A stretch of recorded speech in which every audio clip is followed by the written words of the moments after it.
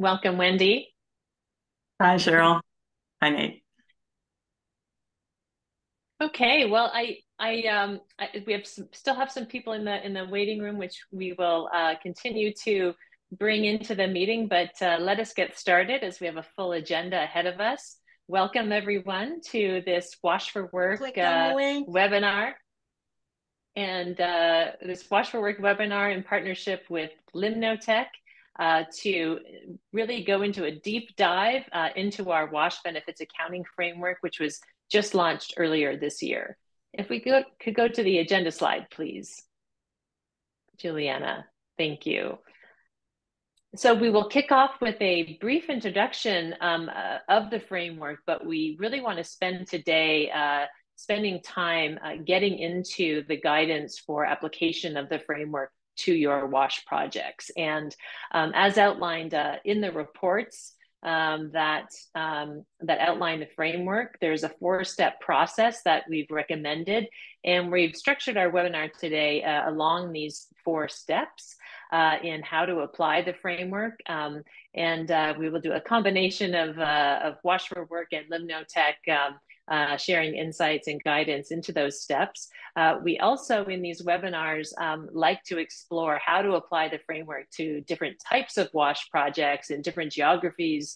And we've asked a piloting company for each webinar to share how they've applied the framework to their WASH projects during the pilot phase that we went through to develop the framework last year.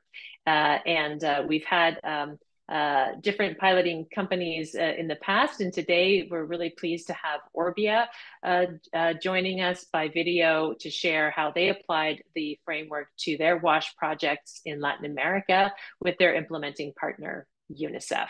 So let's jump right in. Next slide, please, Juliana. So the objectives of this WASH multi-benefit accounting framework were really to align with the other benefit accounting frameworks that companies are using to calculate the impacts and outcomes of their corporate water stewardship activities. And so we're really happy to have partnered with Limnotech on this, who have been experts in helping to also develop the other corporate water stewardship multi-benefit accounting framework, so that this WASH framework sits very nicely within the suite of multi-benefit accounting frameworks. In particular to WASH, it was the ambition of the project team, which is a multi-stakeholder team where we went through an 18-month process to develop this framework. It was really important that this framework focus on the outcomes and impacts of investments in WASH activities, which gets us to our multiple benefits. And there was also an importance placed in this framework to really align with evolving leading practice in WASH, which includes climate resilient WASH, gender equity, and financial ROI. Next slide, please. So the first question we get often is, what are these multiple benefits of WASH that we're looking to calculate in this framework?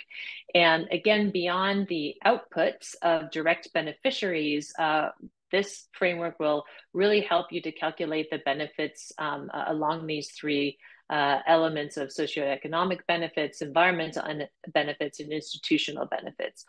For example, in environmental benefits, how do your WASH projects also contribute to your environmental goals for water quality, for example? You know, how do WASH outcomes also improve climate adaptation and mitigation? In terms of socioeconomic indicators, we looked at health and well-being, education, gender equity, et cetera. And in institutional, we leveraged some of the new evidence of financial return on investment of WASH projects, as well as community resilience, just to name a couple of those. Next slide, please. And so then how do you calculate the impact of WASH access benefits? Well, if you're familiar with other multi-benefit accounting frameworks, you'll be familiar with this impact pathway, which we've also leveraged for WASH. And really important to calculating benefits, of course, is the data that goes in to those calculations. And that for WASH really depends on the activity, the WASH activity that your project is covering, and the outcomes and impact targets that you have set as goals for your projects. And the data that goes into that then helps us to calculate the multiple benefits of WASH. Next slide, please.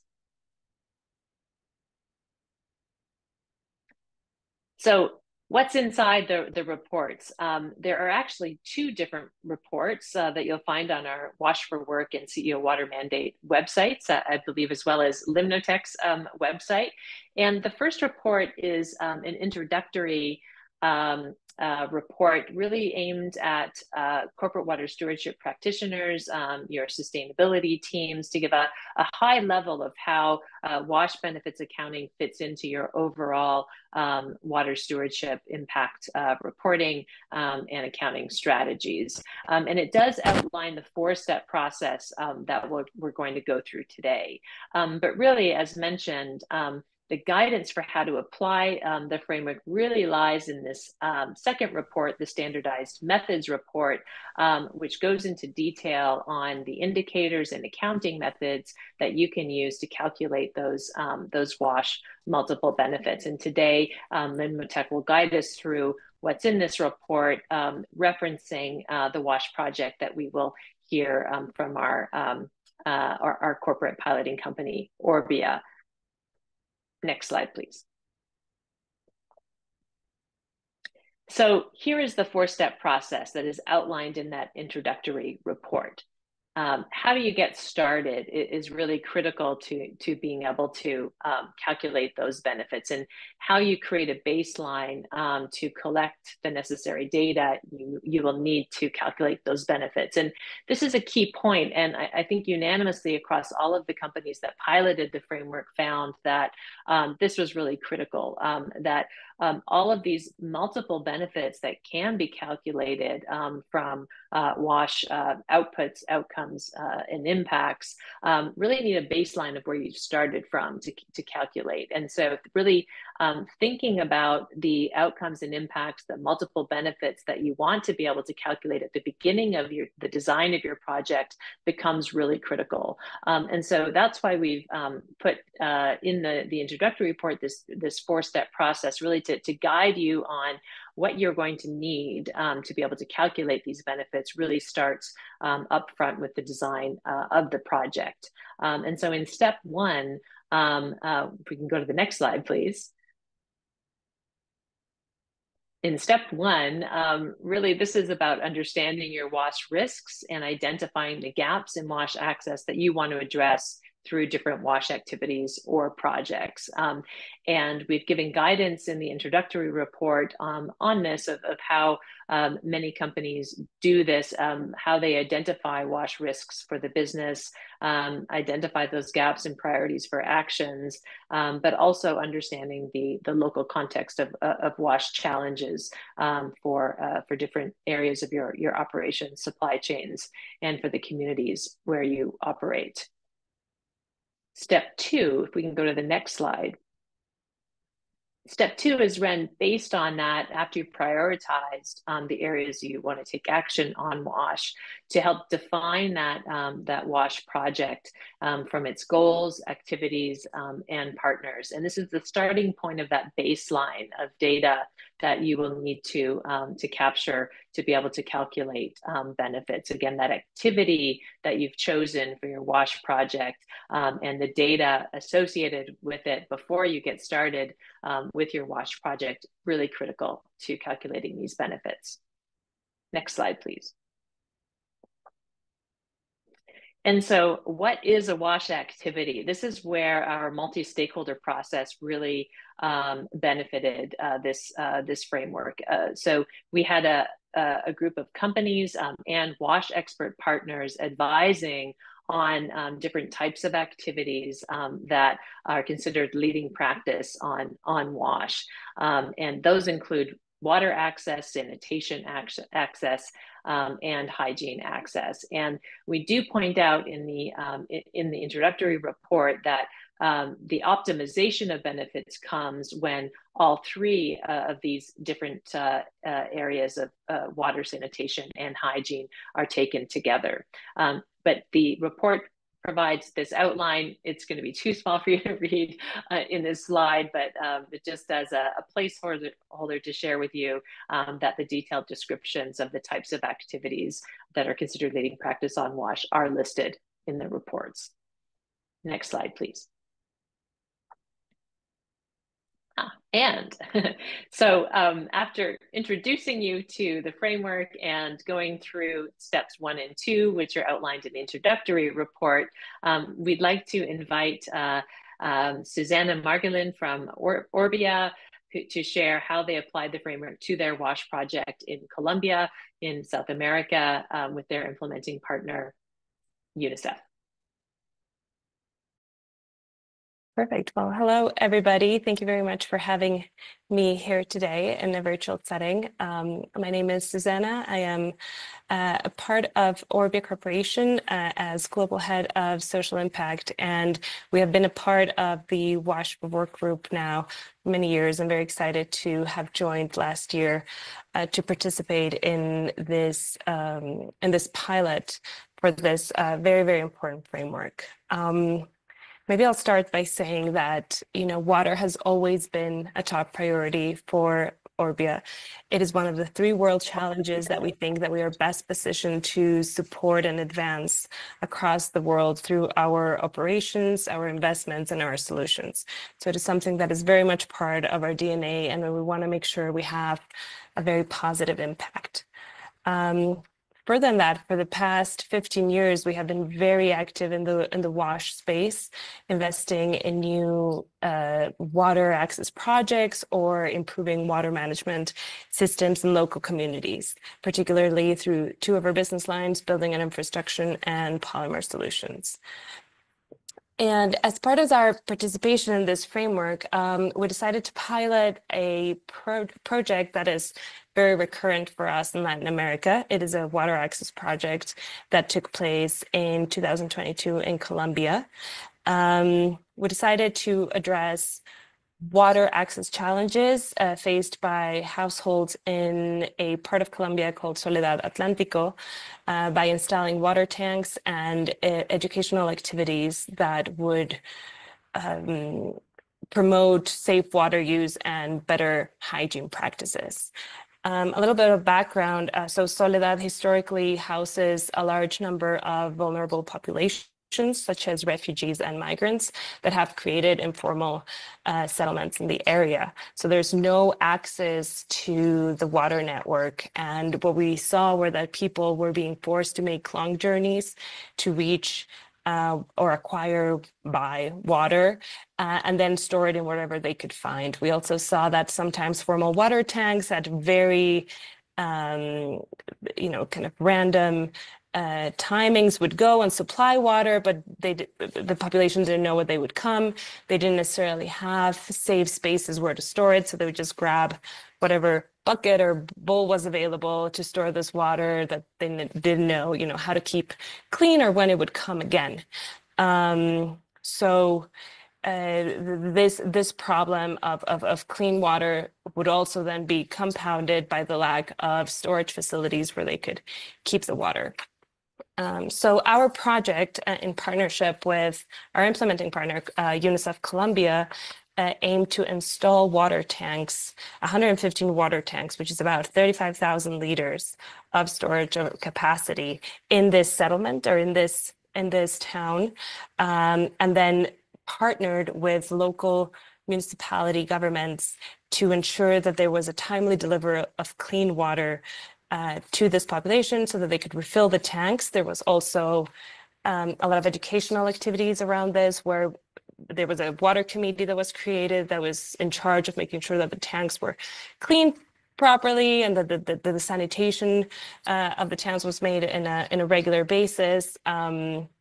and just ensuring that this created a informal water system for this population, which reached about almost 3,000 beneficiaries, most of them children. And so this is the project that we decided to apply the methodology to.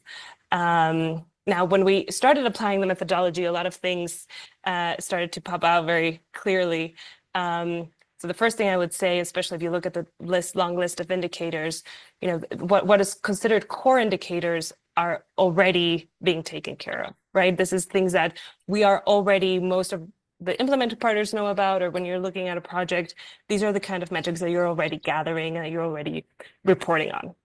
So that's the good news, because then you go into the second set of indicators, which are the advanced indicators, which are a little bit more complex, but really what we're trying to, where we're trying to obtain much more information about how far these interventions go. So this is, I think, where a lot of the value of this methodology lies. And so when we started doing this, we kind of had a special approach because we were applying this methodology in a project that had already finished.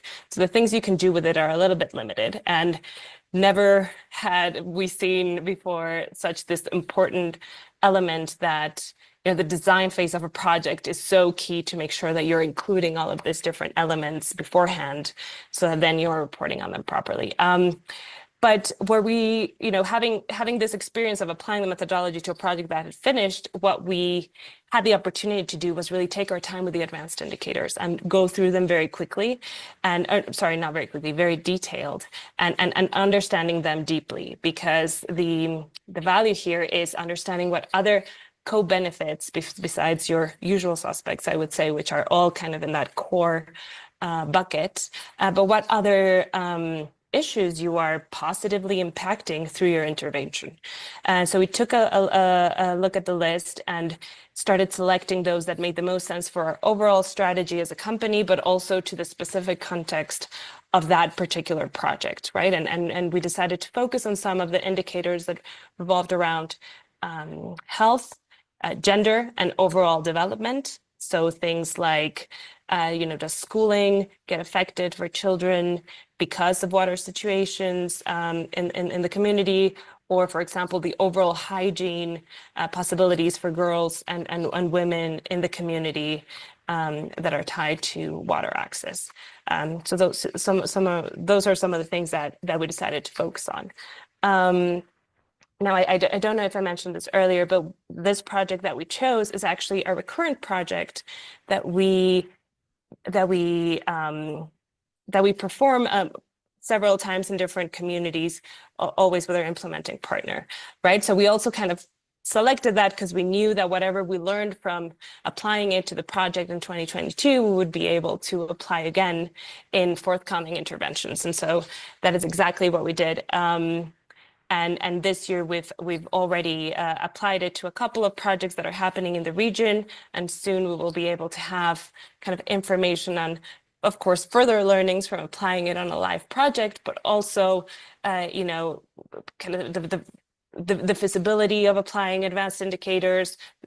Also, you know, did we select the right ones? Did we see like a huge change there? Were there maybe other ones where we could have seen a larger improvement that we would want to focus on, right? So that is something that we're really looking forward to applying for next year in 2025. And as we all know, applying these frameworks and processes is always an ongoing situation where you kind of take the learnings and apply them for the next run.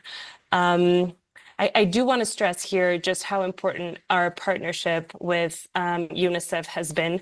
Not only did they pilot the methodology with us last year, and there was a lot of back and forth and going back into finished projects and obtaining data to make sure that we were able to go through the motions of the methodology, but also just as thought partners on, you know, what are the right indicators to look at? What is the source or the methodology that you're going to use to get those indicators, right? So we found that a lot of the indicators that we were most interested in were indicators that you would get via survey.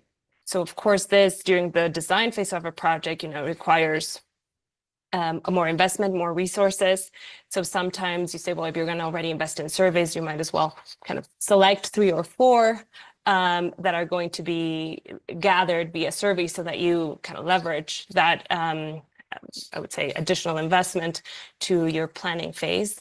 But we also brainstorm on, if we're going to be looking at health data, is this something that this particular local government would have as public record that we could look into, and then maybe just at the end phase do kind of an account, like a quick check on were those indicators modified or not. So them, of course, knowing the region or having the ground experience, they were able to guide us on whether or not what things would be possible, what things wouldn't be possible. And as it happens with social projects, now that we're trying to apply the methodology in different countries in Latin America, what was possible for one might not be for the other, and vice versa. So it's always I would say it's a little bit more of an active partnership during that design phase of understanding which are the indicators that you're going to go after, and how are you going to go after them, and what's feasible and what's cost effective, and what can actually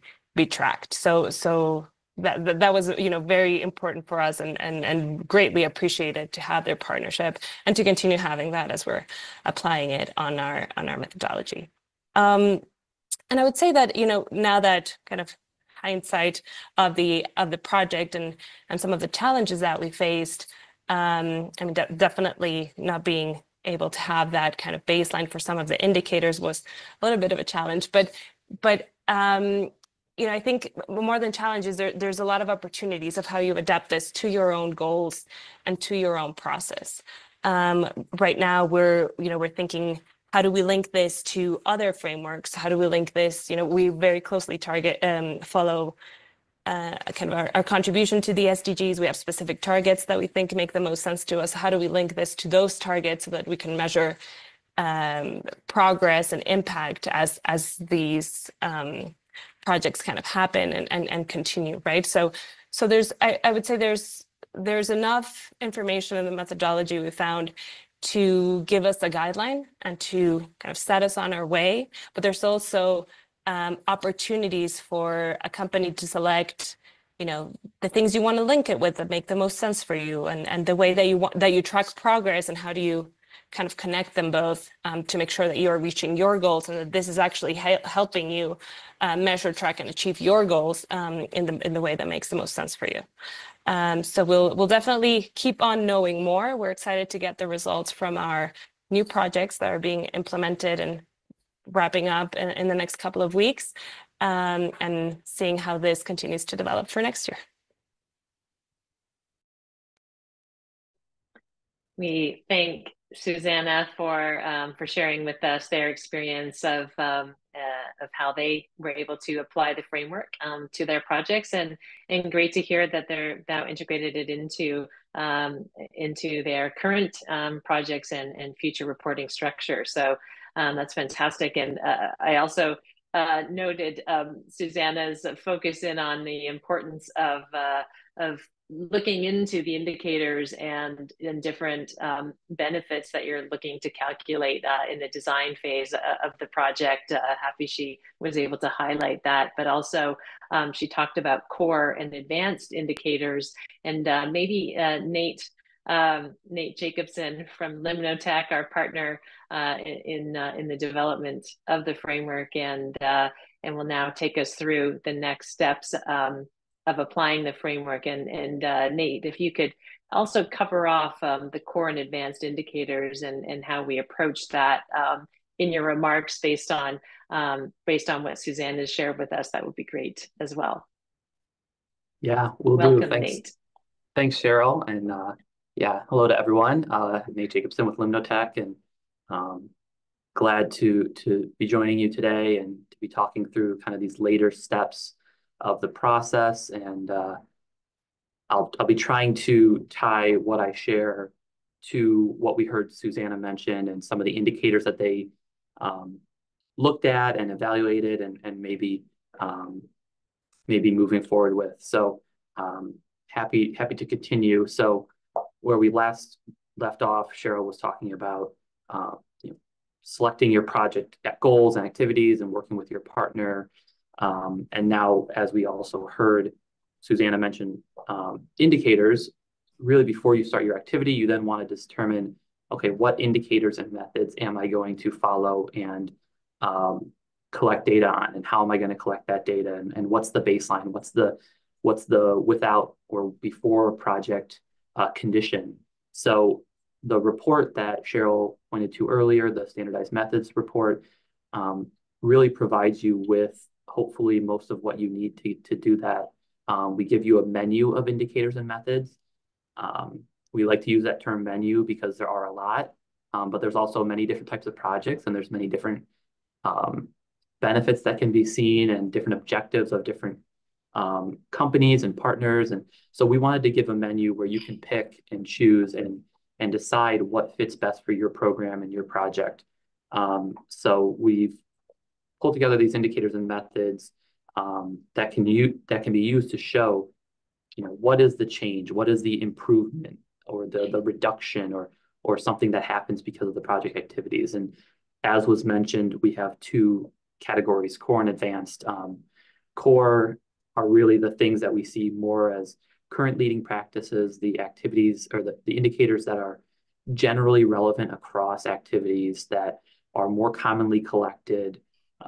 We kind of see those as more essential to monitor and report.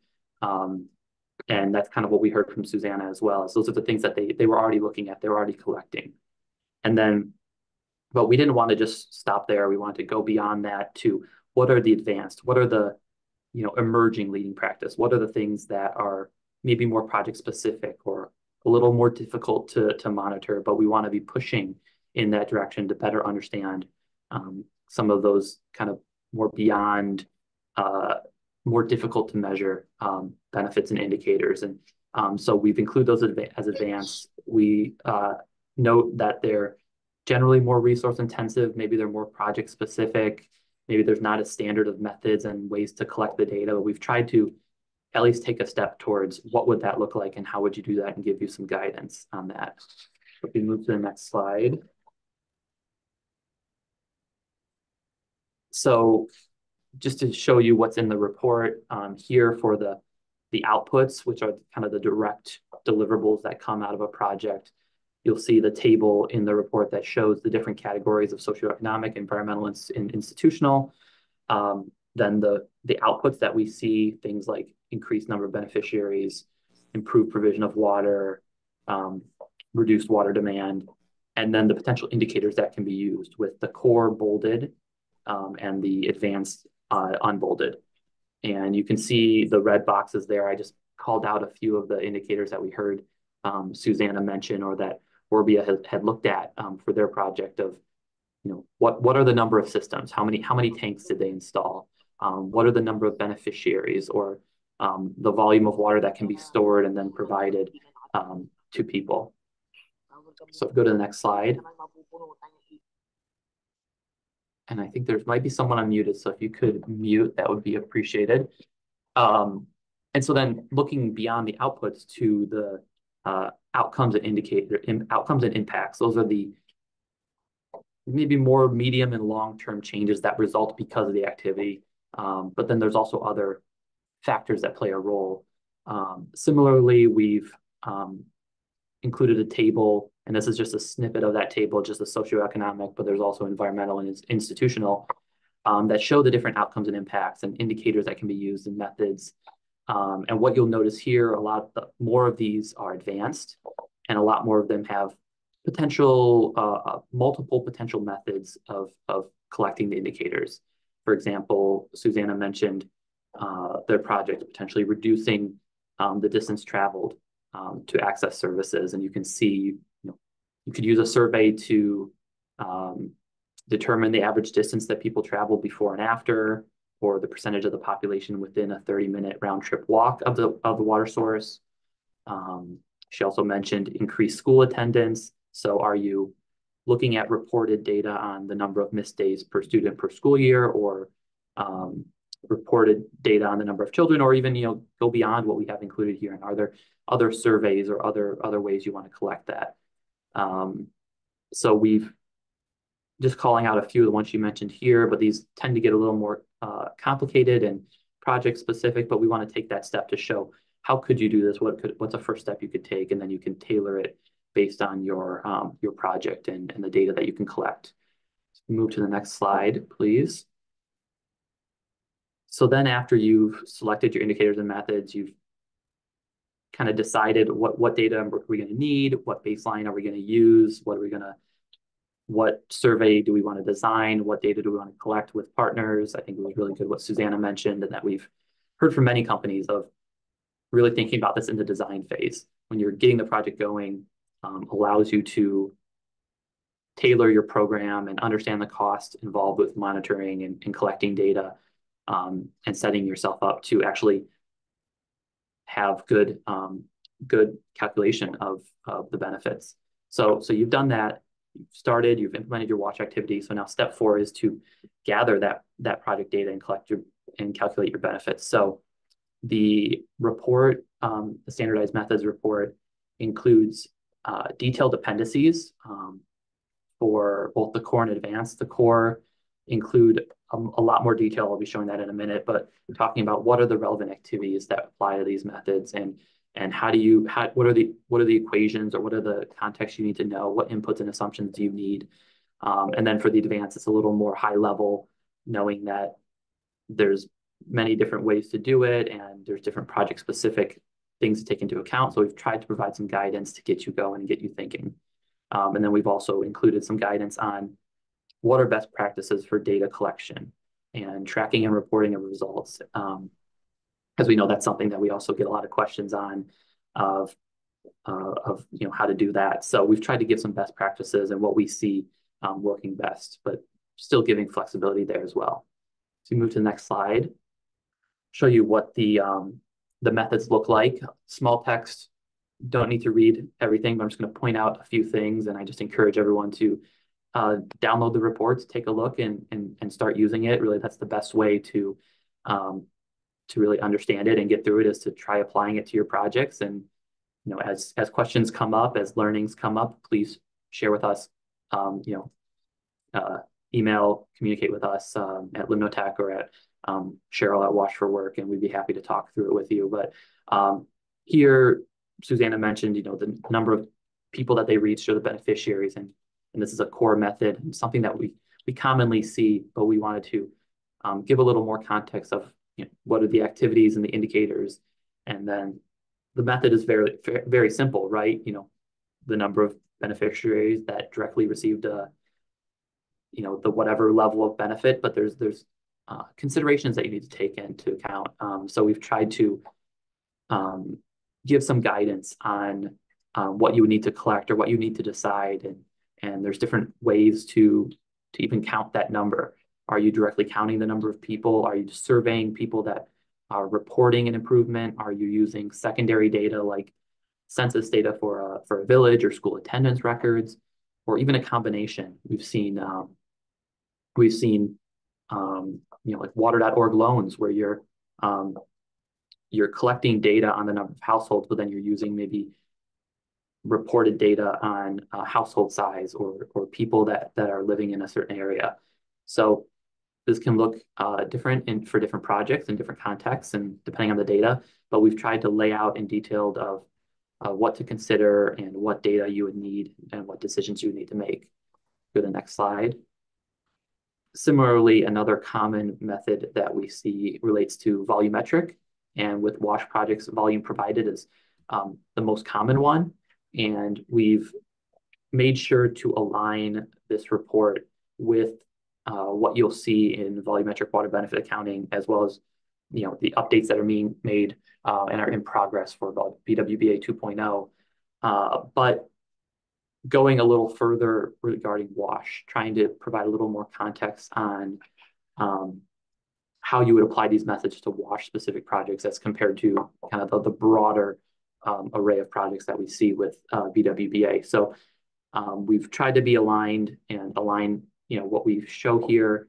You see we give a few different approaches for measuring the volume, whether it's direct measurement or metering, or estimating it based on the capacity of the systems or based on the number of beneficiaries. And we've given some additional context on some different uses of water and how to estimate the volume per beneficiary. in there. Next slide. So something I want to call out specifically that maybe in our last webinar we didn't focus on as much, but Susanna really focused on the advanced indicators and called out that they thought a lot about those and considered different ones and what data would they need and how would they collect this. And so here you'll see just a few snippets from the appendix in the report, not as detailed as the core. They're kind of more leading practice. They're maybe more project specific or data specific. So what we've tried to do is outline to share the potential methods that could be used and then give some guidance, things to consider, resources to use. So for example, when you're looking at the number of jobs created, calling out that you want to make sure they're jobs that are created directly due to the project activities and not to count jobs that were due to other reasons, or give some examples of types of jobs that are most common as well. You see in the bottom one, I talked about earlier, the reduced distance traveled. That could be due to a few different types of surveys you could collect, and we provide some context of how could you do that. This is not going to be all inclusive, but maybe you're surveying beneficiaries of the activities, or maybe you're using map data to estimate the change in the distance from the original source to this new source and the target population or something like that. Next slide, please. A few more advanced indicators. We talked about school attendance. So we just provide some more guidance on, working with the local schools or educational partners to get this data. How WASH activities tend to reduce sick days or responsibility of kids outside of school to then be able to attend school, and whether that's survey data or reported data, just kind of being flexible based on what's available.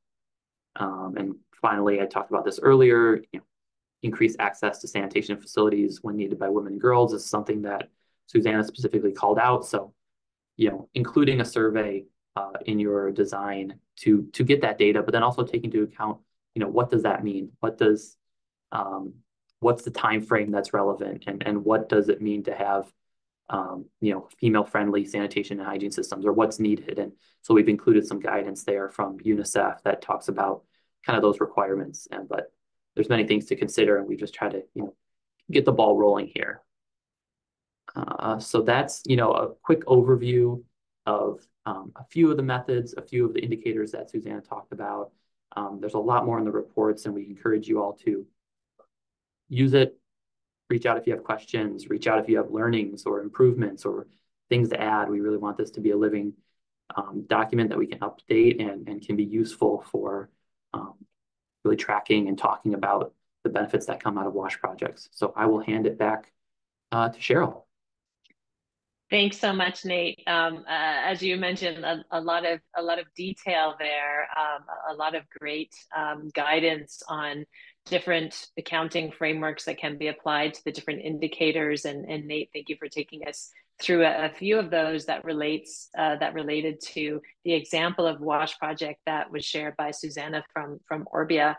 And while Nate was talking, I did add the links to both reports into the chat. And so if you haven't had a chance to access them or download them, please find the links there. Again, there's two separate reports. One is a summary report that outlines the process, the four-step process that we've taken you through briefly today. And the second report, the standardized methods report, is the one with all of the accounting methods and more detailed descriptions of the indicators, which Nate has been referring to today. So do download both reports, and we hope that you find them helpful.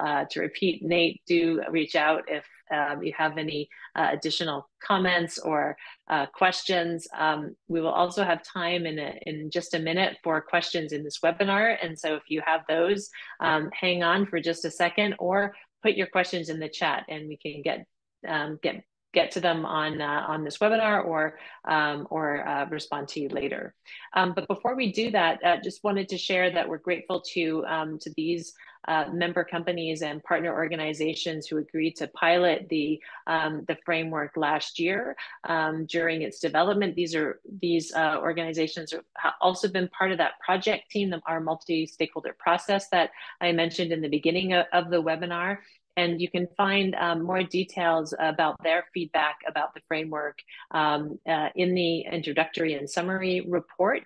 Wanted to mention a few highlights here, but I think it's a great way to hear other companies' experiences in using the framework, and we hope that one of the questions we asked the companies to report on was what were some of the additional benefits that you were able to calculate with this framework, and we think that that's a key value add of this framework, the additional benefits and impact that you're able to both see from your investments and be able to report on through the standardized method format.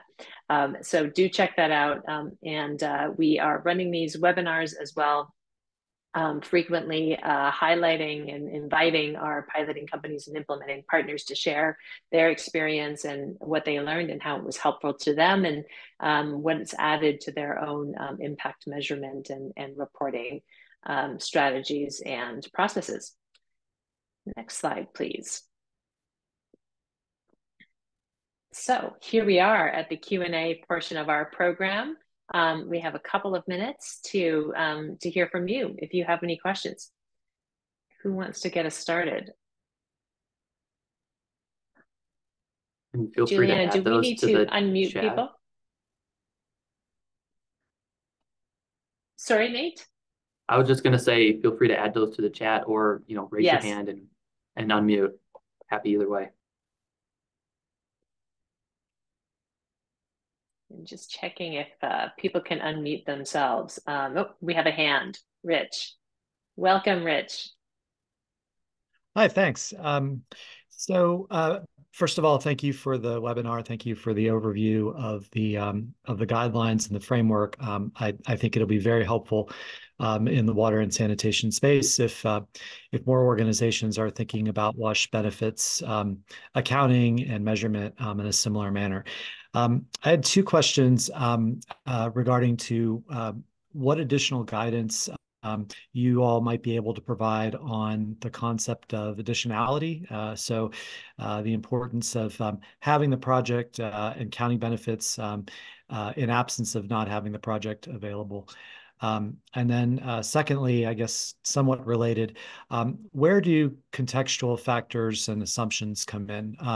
It seems to me as you get into potentially measuring, counting impacts, especially longer term impacts, there are often other contextual factors that may play a role, whether it's positive or negative, or in varying directions, positive and negative, that would limit one's ability to be able to demonstrate impact as a result of the intervention, water and sanitation intervention. So where does documenting those assumptions of context come into play?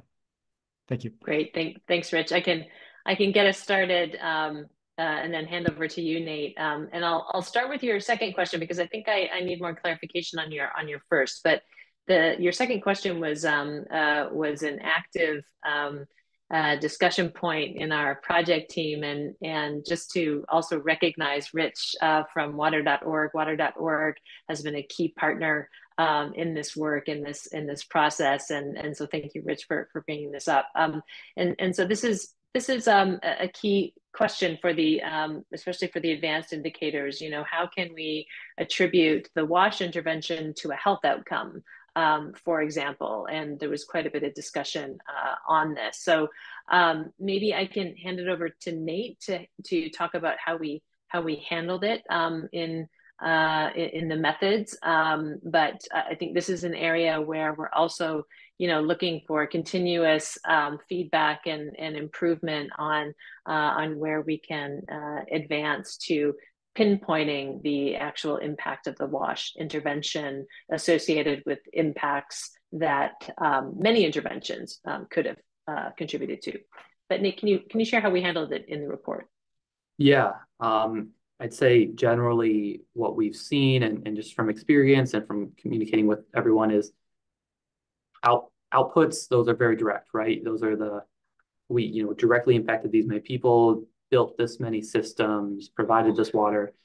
Those require a lot less context, but even in those instances, documenting the assumptions and the data sources is really important, because do you know for sure that these are the people, or was this based on some kind of reported census data or other things? So generally what we've recommended is you're going to need to make assumptions in a lot of cases, but how can you conservatively make assumptions and use relevant data, and then just share when you've done that and try to make that clear. And then in outcomes and impacts, those are the things that are kind of further down the line, right? If you're doing a project, it's hard to say, is change in school attendance directly because of this, or is it because there's other things going on in other sectors that have resulted in that, or similarly with health and a lot of things. So really what we've tried to do is give potential assumptions, give potential data that could be used, but really recommend using language along the lines of contributed to, or something along those sense, and trying to be conservative when talking and reporting on what you've done, and not saying we alone did this, but we contributed to improvement in school attendance or something like that. And I think kind of related to that, as well as the additionality question, and feel free to add on to that question if I don't answer it correctly, but generally for these methods and for these indicators, what we're looking at is the change from the pre-project or baseline condition to the with the project condition. So while there's likely other factors at play, generally when you're saying, okay, the volume provider, the people reached, or different things like that, it's trying to nail down to directly from the project activities. So without the project, this volume was provided. Now with the project, this volume is provided. Without the project, we saw these health outcomes, and now in the year since, it's improved by this amount. So we've contributed to that. So trying to nail down specifically what is resulting from the project is the aim, but that's not always going to exactly, it's not always going to be 100% possible to do that. So trying to, be conservative is what we recommend. And thanks, Nate. And I'll just add one more point to that, which I think is important, and really in the design of the framework, it was really important. We had that multi-stakeholder process in place for WASH expert stakeholders and companies to be validating these approaches along the way, and each of those accounting methods then have been validated by our project team as an accepted way to calculate those benefits, based on where current practice is today. But as you pointed out, Nate, they're not yet perfect in some cases, and probably why your question, Rich, to point that out. And we know in the case of the health indicators, we worked very closely with UNICEF in the project team on this, and they informed us that there is work going on within the joint monitoring program of WHO and UNICEF to help get more defined about the impacts that we can see directly from WASH. So as these as the methods evolve, then we will be able to include them. But what you will see in the reports is a representative of current practice that's been validated by a multi-stakeholder process. Great, I appreciate that. Yeah, and on the additionality piece, it's important to be able to establish, a causal link or an association between the activities and the outputs and outcomes that we are reporting as organizations. The additionality piece can be tricky sometimes, but it's increasingly being utilized in the climate space. I think it'll be important for the water and sanitation space over time. It can be tricky if certain outputs or outcomes would have occurred in the absence of the project or not. But increasingly, we as organizations might be called upon to be able to demonstrate that. So thank you. Great point, and looking forward to continuing to explore that with you. Great. I see another question in the chat here. Giuseppe, would you like to share with us your question live? Otherwise, I can share it with the group and we can try and address it. But please, we'd love to hear from you if your audio is available to us.